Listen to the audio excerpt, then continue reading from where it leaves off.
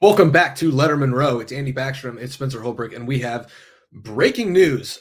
Shocking, crazy, wild news on a Wednesday afternoon, the Wednesday of spring break for Ohio State. Tony Alford, Ohio State running backs coach, is leaving the program to become the next running backs coach at the University of Michigan, crossing rivalry lines, going north of the state line and becoming the Wolverines' new running backs coach. Andy, we're processing this in real time. There are stories being run in real time. Obviously, we'll be distracted as we do this, but we're just here to break it all down. Initial reaction to Tony Alford leaving Ohio State to become the Michigan running backs coach. Yeah, Tony Alford leaving earlier this offseason wouldn't have been totally surprising. He didn't receive an extension this offseason, but leaving for Michigan is incredibly surprising. I mean, if you're a player, you just don't transfer to Michigan from Ohio State. If you're a coach, you typically don't see a coach going from Ohio State to Michigan or Michigan to Ohio State. So anything within this rivalry is usually out of bounds as far as one player or coach going to the other team. But here we go, Tony Alford leaving for Michigan, and Sharon Moore is building out this staff over time as Jim Harbaugh has left for the NFL, and now you have Tony Alford, who's seemingly part of that staff. And I guess for Ohio State, it's really confusing, I guess, from the outside perspective, because if you're not knowing what's inside the building, you look at this running back room and you see two of the best running backs in the country, and Quinshon Judkins, who comes in from Ole Miss, and then TreVeyon Henderson, who's returning. And you think, well, that's probably the best running back duo in the country. Why is Tony Alford leaving? But there's always more to the story than that. There's certainly always more to the story than that. That's why we're here. We're going to break it all down. We're going to break down the recruiting side. We're going to break down what this means for Ohio State. The longest tenured offensive assistant, Ryan Day, has never hired a running backs coach because Tony Alford's always been there. He was hired immediately following Ohio State's national championship in 2014-15. He gets hired the offseason of 2015, comes in and gets to coach Ezekiel Elliott for a year. Now, immediately following Michigan's national championship, Tony Alford is leaving Ohio State to become the Michigan running backs coach. He's done a trifecta now, which I don't know has ever been done. I'm going to do a lot of research on this. Has any coach ever been the opposition coach or any coach at Notre Dame, Ohio State, and Michigan? He might be the first. He's not the first, though, Andy, and I think this is important context. This is not like an unprecedented situation. Ohio State, Ryan Day's first staff, Ryan Day went and hired Al Washington from Michigan. He went and hired Greg Madison from Michigan. Bo Schembechler was an assistant under Woody Hayes at Ohio State and was hired to become the head coach at Michigan. So, it's not entirely unprecedented. It's still just jarring and, shocking to see this happen. And I think it is a little unprecedented in a way just because, those hirings of Al Washington and Greg Madison happened in January, if I'm not mistaken, maybe even December. This is in the middle of spring practice. Ohio State started spring practice last week. It's 2 practices in already. We're in the middle of spring break. And now Ohio State needs a running backs coach. This is absolutely wild. Yeah. And so much has already happened with this coaching staff this offseason.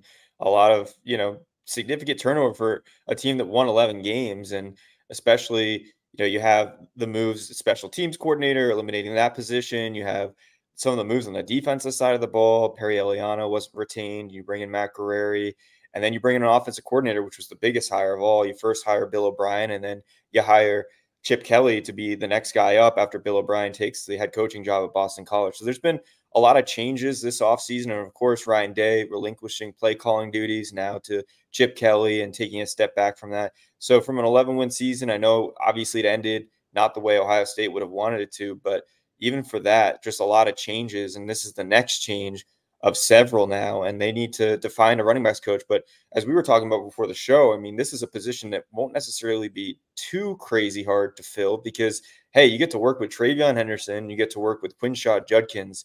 And like we said, that might be the best running back duo in the entire country. So yes, you have to poach someone from another staff at this point.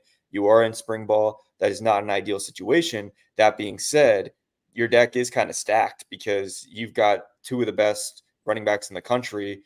Oh, and by the way, 3 others that are pretty darn good too, at least have quite a bit of potential. So let's talk about this. Tony Alford, a lot of good, some bad.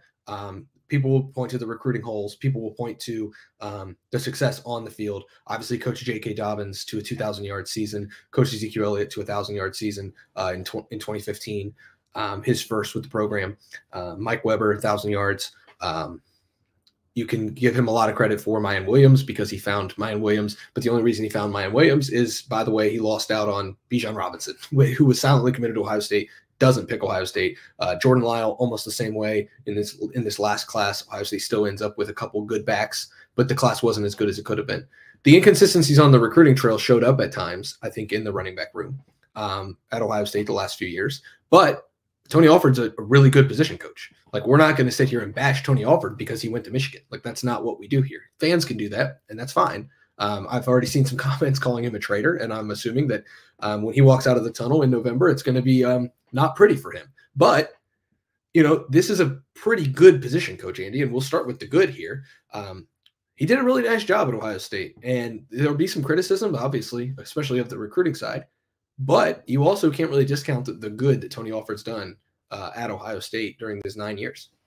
Yeah, and a bridge from the Urban Meyer era to the Ryan Day era. And I think that's been important to kind of carry over that success of those two different head coaches. And, Tony Alford's been someone who's been an assistant head coach at Ohio State, someone that's had a lot of leadership role in the offensive side of the ball.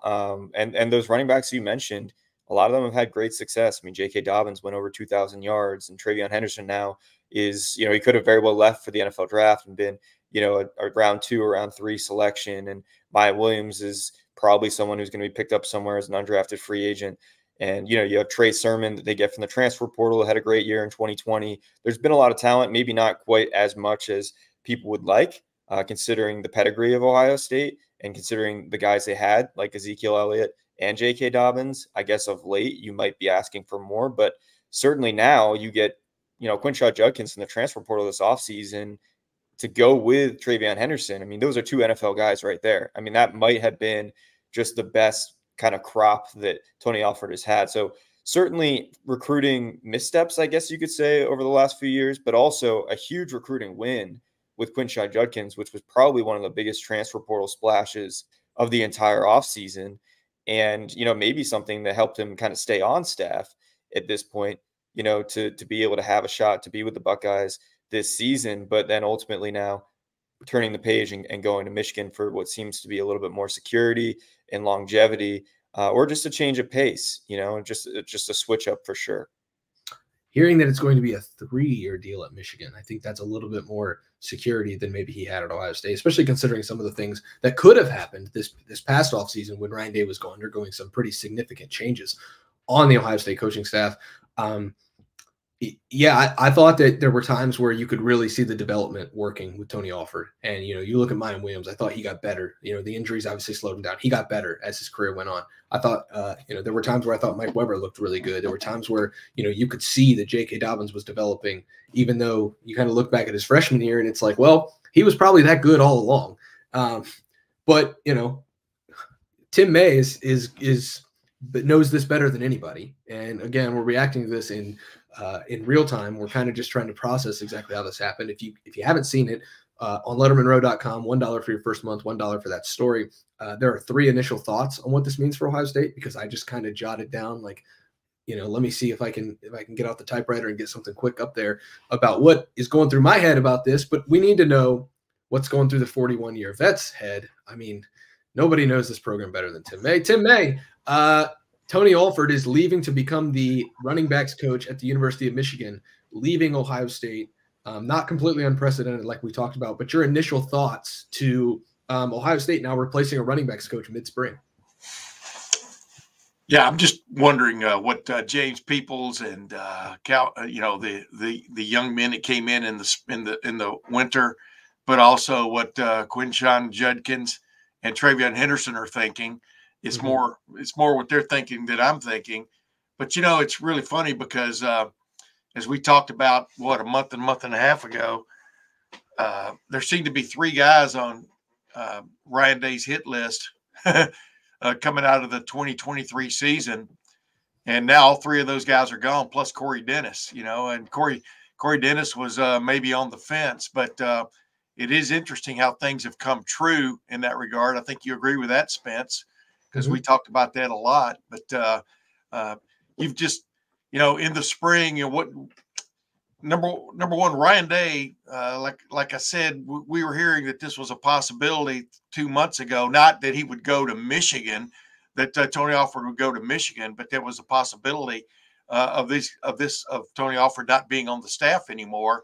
Now to see it come to fruition, basically during spring break with 13 practices left in the spring, you got to figure Ryan Day has something up his sleeve from the standpoint of a replacement. So there's probably another large shoe to drop in this whole thing. That's what I'm thinking. The timing of it, though, is very interesting because when you look at who just left Michigan without getting basically, I'm not even sure what kind of review he got, but Mike Hart again left everybody scratching their head last week.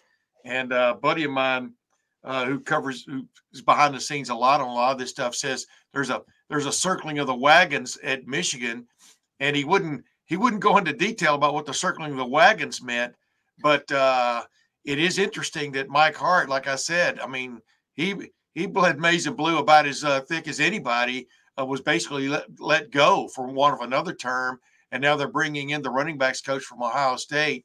The battle has been joined and then some in the game from my perspective. Yeah, it definitely adds a wrinkle. You know, we were talking about a wrinkle. Shoot, this looks like those pre-pleated pants. We were talking about how the rivalry lost to something. You know, Jim Harbaugh leaves Michigan. No more Urban Meyer on the sideline for Ohio State, obviously. No more Jim Harbaugh on the sideline. And you look at this rivalry, and it's, you know, two guys who were promoted who, you know, didn't necessarily grow up in the rivalry like Urban and Harbaugh did. Well, you need something to spice up the rivalry again and keep this thing ablaze. How about Michigan poaching the longest tenured Ohio State offensive assistant? I mean, it doesn't get any more cutthroat as far as the rivalry goes than that, Andy. Yeah, and Tim's mentioning, you know, the running backs in that room that you're thinking about. Dallin Hayden comes to mind for me, you know, someone that they agreed to redshirt him last year, and there was a bit of just controversy around that. Like, why do that with Dallin Hayden after such a successful end to his freshman year, starting in the Peach Bowl and then not really getting to play much. And then the game he does get to play in against Purdue, he kind of comes to the rescue again like he did at Maryland the season prior. And then really we don't see him the rest of the year. And now, you know, I'm thinking what's going through his head, because he trusted that plan with Tony Alford and Ryan Day. Now Tony Alford isn't there anymore. And, you know, if I'm Dallin Hayden, I'm thinking like, okay, well, now where do I go from here? And what do I think of that last year? And it's just an interesting question, too, to throw in there, because that's the running back where I was kind of confused at what the plan was for him last year. And if I'm him now, I'm like, where do I go from here? Certainly a talent. And I think that's the most interesting thing about this whole thing, is that there's so much talent in this room.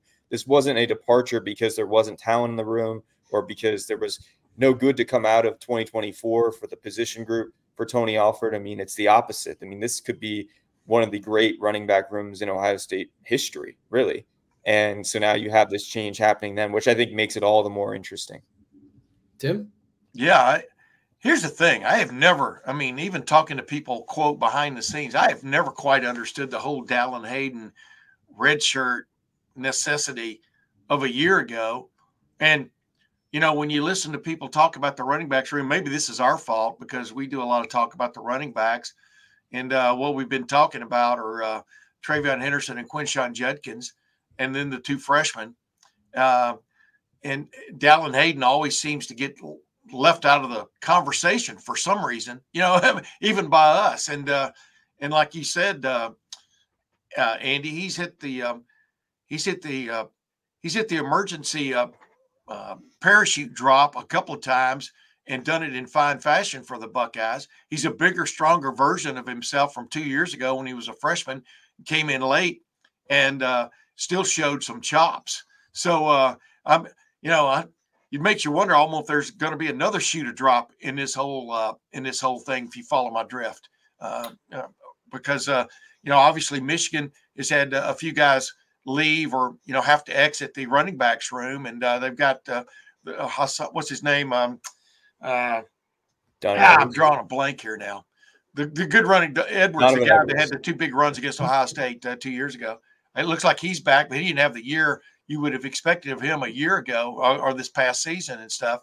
But there may be some there's an opening or two. You would think in that realm. So you never count anything out in this transfer portal NIL era. And this is another example. But yes, we never got a suitable explanation for Dallin Hayden from last year, including even in the bowl game. Just I'm not sure what was going on there. But evidently Ryan Day was not happy with some things that were going on with the running back room in some form or fashion, because like I pointed out a minute ago, as we were talking about, it looked like Tony Alford was on the hit list at the end of the season to begin with. Yeah, I mean, Tony Alford is going to inherit a pretty good room at Michigan. Donovan Edwards, Khalil Mullings. You look at Jordan Marshall, who spurned Ohio State and told Tony Alford no in order to go to Michigan. And now, in a weird twist of fate, Tony Alford will be the head man in the room for Jordan. Be careful who you spurn. Is that what you're trying to say? Be careful who you spurn. Go ahead. Yeah, because now he is, Jordan Marshall is going to be coached by Tony Alford, which is it's kind of crazy. But there's going to be a lot of names thrown out there for Ohio State. We're here to break down, obviously, the Ohio State side of things. You can go elsewhere and get the Michigan side of things because Tony Alford is now on the other side of the rivalry. For the Buckeyes, you have Quinshon Judkins, you have Travion Henderson, and Dallin Hayden, the top three, pretty much secured top three in that running back room. You have Sam Williams-Dixon, and you have James Peoples, who are already on the roster, who are now trying to be developed in their freshman year. They left high school early in order to get that extra spurt of development here in the spring, and now they are without a position coach. This is a massive, massive undertaking here for Ryan Day to try to get this thing right and get it right quickly, because this is not just Quinshon Judkins and Travion Henderson and letting them know who's going to be like their boss for the next few months before they go to the NFL. It's also setting the program up for success, because you have to have good running back play with Chip Kelly and Justin Fry in that run game for years to come. You have to have good running back play, and the development of these guys is so important. And so my point here is this is so big for Ryan Day. You have to get this hire right. There are plenty of names out there. We will get the names soon, but Andy, do you agree? Like this is a really, really important hire for Ryan Day? Well, absolutely. I mean, it's mid-spring. You have to make this hire a good one. I mean, you don't have all the time in the world, and you have to make sure it's the right fit for this offense. But I do think you have a leg up with, Justin Fry and Chip Kelly working together previously at UCLA. They go hand in hand in this run game. Look, Justin Fry has been the run game coordinator of late for Ohio State. Chip Kelly obviously knows the run game just in general better than most in college football, or just football in general. I mean, that is really his expertise. I think they'll be able to figure this out. And in the interim, this is a chance for Ryan Day to work more hands-on, with a chance for Chip Kelly and Justin Fry maybe to even help out a little bit. I mean, there's an opportunity here for what Ryan Day has been talking about, being the CEO of this team, taking a step back from the quarterbacks to kind of lend a hand a little bit while they're trying to hire someone into this role. Obviously, you have GAs working with these position groups as well that will help out. But this is an opportunity for him to do what he's been saying, lend a hand where there needs to be some help, I guess, in this kind of situation. It's been special teams early in spring ball, but here you go with running backs. I wouldn't be surprised to see him before they hire the next head coach or the next running backs coach to be helping out with them. Tim? Yeah, I mean, I don't even have, I mean, in my head, I have some guys that they might be interested in, but I'm not going to throw people on top of the bus instead of under the bus in this regard. But it's just the timing of it is very curious. And who drove that bus is what's interesting to me, because I had a buddy of mine telling me something weird was going to happen this was like 3 weeks ago. Something weird was going to happen over the next 2 weeks, but he didn't delineate it for me. You always like those kind of guys, right? But this is interesting, because this isn't Tony Alford going to Michigan State or going to Eastern Michigan or Western Michigan and whatever Michigans there are, Central Michigan, Northern Michigan. It's him going to Michigan. I was going to name them all off and really make people mad. Your arch rival. And, we've seen this happen in some ways, in some forms or fashion before. Like I always remind everybody, Gary Moeller was a former captain at Ohio State, played under Woody Hayes, and was a head coach at Michigan, et cetera. So in that regard, it's interesting. In my opinion, it also serves the pot, like I said, of the game, but just in a focused sense on what this means to Ohio State, I think Ryan Day will find a very good running backs coach when this is all said and done, one who more maybe fits what he wants out of that running backs coach, whether it's from an even more effective recruiter. Although I think when you miss out on guys, for one reason or another, it's not always the assistant coach's fault who's recruiting them. We all know that, right? And then number two, Tony Alford has been, in my opinion, a quite effective running backs coach when you just look at some of the guys he's helped bring along. Now, if you turn around now in retrospect and say, well, all those guys were talented, what did he do for them? Well, that's not the way you look at it. Jesse Owens was talented, but the Ohio State men's track coach way back then got a lot of credit. Let's put it that way. Bottom line is, you heard what Ryan Day said way back in January. What's the most important thing he looks for in an assistant coach? And the very first thing he pointed out was recruiting. And so you look down those lines, who are the stoutest recruiters out there when it comes to running backs? It looked like Mike Hart was pretty good, but now he's no longer at Michigan. So, I know we're talking in circles here to a certain extent because, even though this isn't stunning, it's still a little bit shocking of the timing of this situation. And like you pointed out, you've got a veteran running back, two veteran running backs in the Ohio State system in Travion Henderson and Dallin Hayden, who can lead the way in that room, with Quinshon Judkins, one of the best running backs in the SEC the past 2 years, and then two extremely talented young freshmen. I think those are the guys who are probably getting the major part of the counseling right now, of, even though they're on spring break, of what's coming in the door next. And so Ryan Day is probably going to have to be dealing with that personally to keep that straight. But I expect him to get a big time running backs coach in some form or fashion over the next several weeks. Yeah, you've got to make this higher count. And like you said, Tim, recruiting is so important. The shortcomings for Tony Alford were mostly on the recruiting trail. Bijan Robinson was a silent commit and ends up going to Texas instead. He's now one of the best running backs in the NFL. He should have been at Ohio State. In an alternate universe, he was at Ohio State. Jordan Lyle was just committed to Ohio State until he wasn't. The crown jewel in the running back room of that class, even above a guy like James Peoples, who they really like, and even above a guy like Sam Williams-Dixon, who they really like. Jordan Lyle was slated to be like the guy in that 2024 recruiting class. Right. Jordan Marshall was one of the best players, in Ohio, and goes to Michigan instead of Ohio State. Why? Because Ohio State was late to the party on him and didn't recruit him hard enough early enough. And so Jordan Marshall decided to go to Michigan instead. Tony Alford did a lot of great things for Ohio State. There were also some shortcomings, and so now you've got to find a recruiter who's a dogged recruiter and somebody who can coach the position and develop talent. Because the other shortcoming for Tony Alford was the fact that Trey Sermon was drafted in the 3rd round, but he only spent 5 months at Ohio State, or 6 months at Ohio State. J.K. Dobbins was drafted in the 2nd round, and he was recruited from Ohio State to the NFL by Tony Alford. From high school to the NFL by Tony Alford.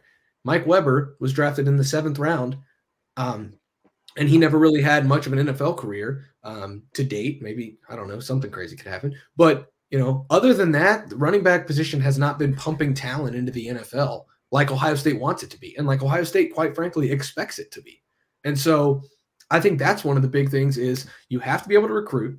And there were inconsistencies, I'll say, not shortcomings, but inconsistencies in Tony Alford's recruiting. And you have to be able to develop. And there's been inconsistencies in Ohio State's ability to send running backs to the NFL who are ready to play in the NFL. And I think those are the two big keys for the next guy, Andy, is for you have to recruit guys from high school and put them in the NFL, plain and simple.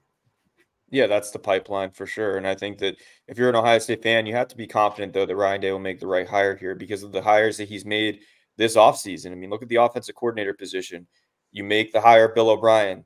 We all thought that was a home run. Okay, he leaves for Boston College. Then you get Chip Kelly, arguably a better hire, better fit. You don't retain Perry Eliano. You bring on Matt Guerrieri, who it's still yet to be seen how he'll do in the recruiting field. but he did help out a little bit with Caleb Downs, even though that Tim Walden definitely spearheaded that commitment. But still, he's down there in Georgia helping make that happen. And certainly we'll see how that turns out. But that could be an upgrade there at safety.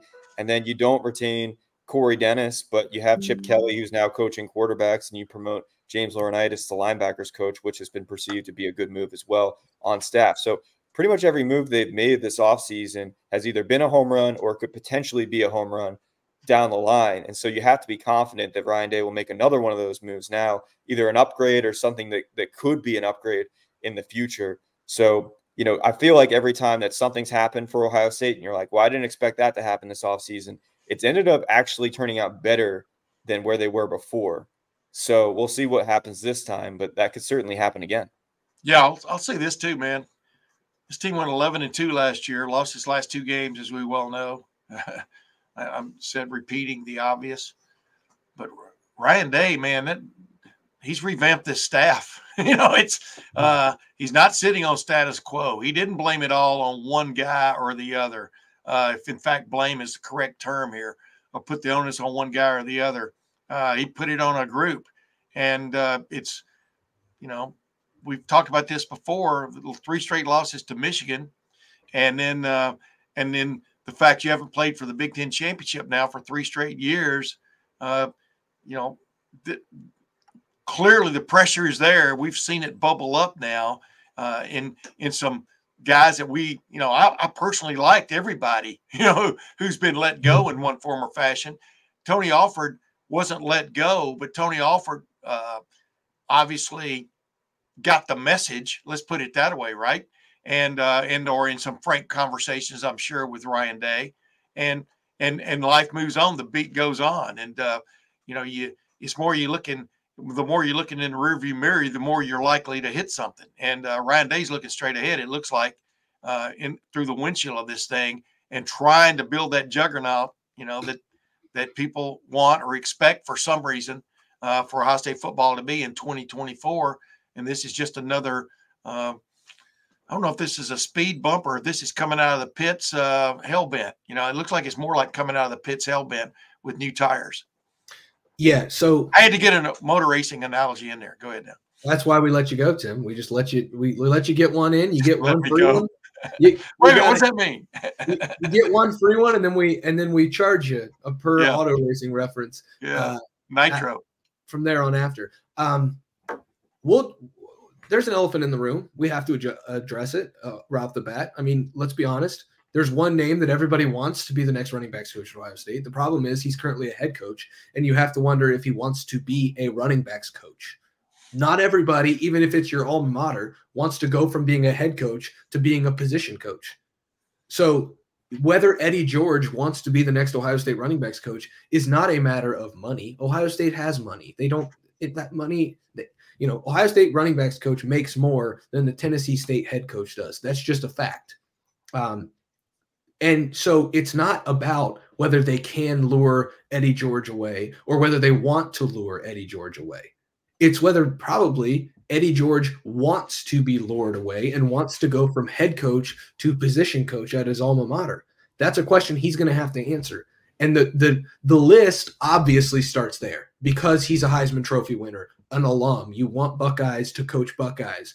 Again, he won the Heisman Trophy, for God's sakes. He's one of the greatest players in the history of the program. So obviously fans are going to point to him and say, that's who we want as our next running backs coach. Does Eddie George want to be the running backs coach is the bigger question. And the names and the list start with Eddie George, and then they go from there, Andy. Yeah, for sure. And I think that's going to be the next 24 hours for us, is trying to dissect who could be in that potential list, I guess. But it's difficult at this point because we're so late in the cycle. I mean, it's not even a cycle anymore. This is spring football, and we talk about transfers leaving late. I mean, this is a whole different thing with coaches and just with the offensive coordinator search. That was already an interesting situation in itself. But think about how quickly they hired Chip Kelly, and Ryan Day had contingency plans for that. And that was something they were prepared for when Bill O'Brien took that job at Boston College. So it wouldn't surprise me if they already have a contingency plan and this hire comes quicker than we're expecting, maybe in the next couple of days, because it seems like these are things they're prepared for. I mean, this was not something that I'm sure that they're shocked about. As Tim mentioned, this was something that could have happened even a couple months ago. So I'm sure there are backup plans, and maybe not even backup plans, just contingency plans is a better way to describe it. So I wouldn't be surprised by the end of the week, if there's a new hire made. Huh. Yeah, that would be moving quickly, but it is the middle of spring, and you got to get something going in that regard. The Eddie George thing is interesting to me because, he's been on my show here several times, and I go back a long way with Eddie George. Number one. Number two, I just keep thinking about what Alabama did. Kalen DeBoer went out and got a couple of standing head coaches in FBS standing head coaches, not FCS, which is where Tennessee State resides. Eddie's been working his rear end off to get that program, to rebuild that program. He's got, I think, former Ohio State running back Pepe Pearson is one of the guys working for him, for example, or at least was, and haven't checked their roster lately. But Eddie would be an interesting hire in a lot of respects because he's a thoughtful guy. But the big question for me would be whether he'd want to not leave Tennessee State, but leave Nashville, because he's really liked it down there, for example. But don't ever say never anymore, because like you just said, if money is not the object anymore when it comes to hiring assistant football coaches, Ohio State is in there throwing punches with the best of them now in that regard. Forget about the NIL. We're talking about assistant coaches' salaries. It's crazy. And you're right. I mean, they could pay him immediately more than what he's making at Tennessee State, probably double it, maybe even triple it.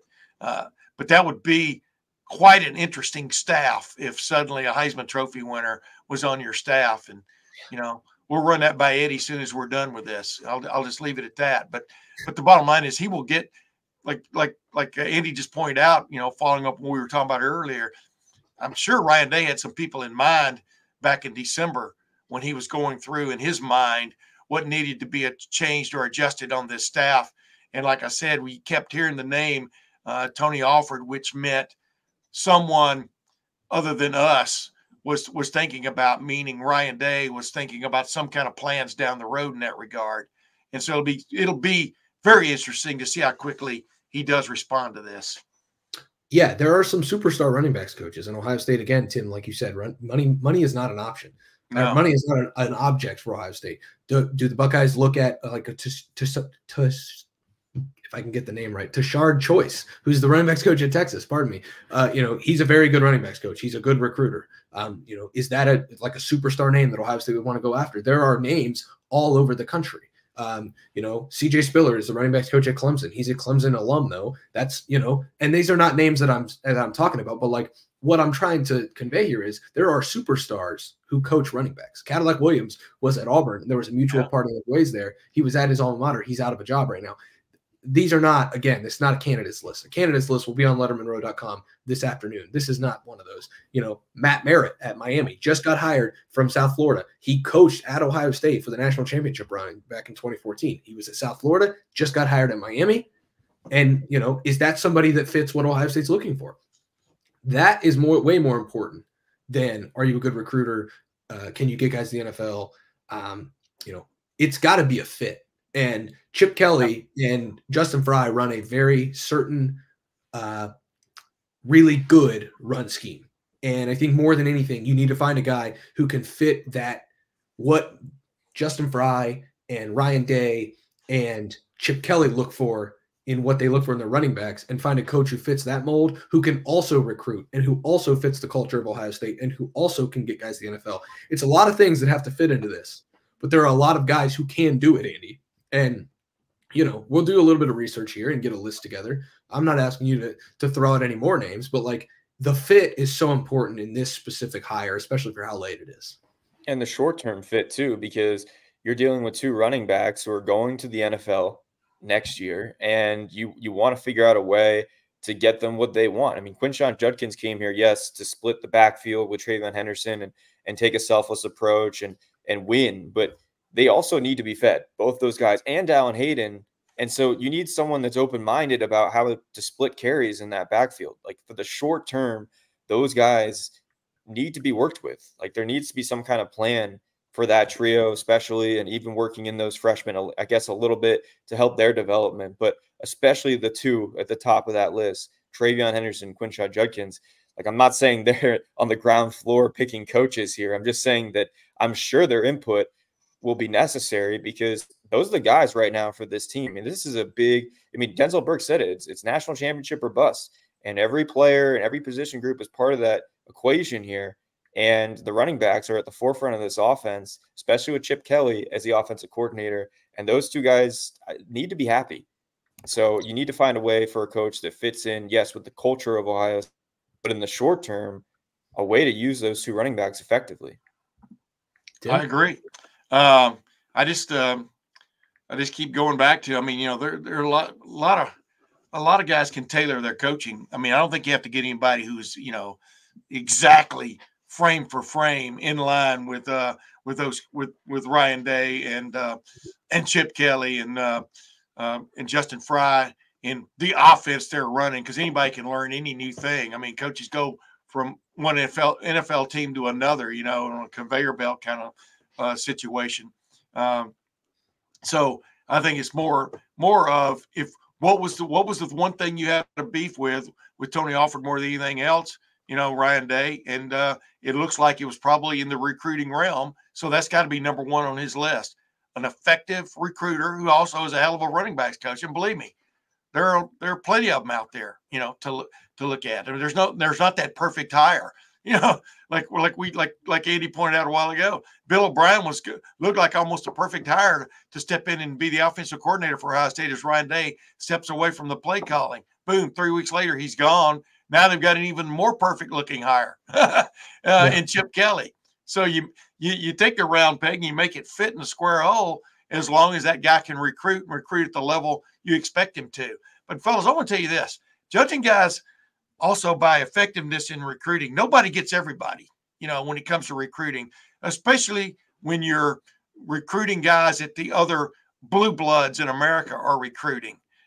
Eventually, that young man who may be sitting in Georgia and having Alabama and Texas and Miami of Florida and Ohio State and Michigan and USC all recruiting him, eventually he makes up his mind. That doesn't mean the guys that were recruiting him were all awful and the guy that got him was the greatest coach known to man. It just meant whimsically, there, that was easy for me to say the third time I tried it, whimsically, he picked that team, you know, for whatever reason. So, you know, just a guy that can relate to young men, has been effective in producing talent, but also can recruit.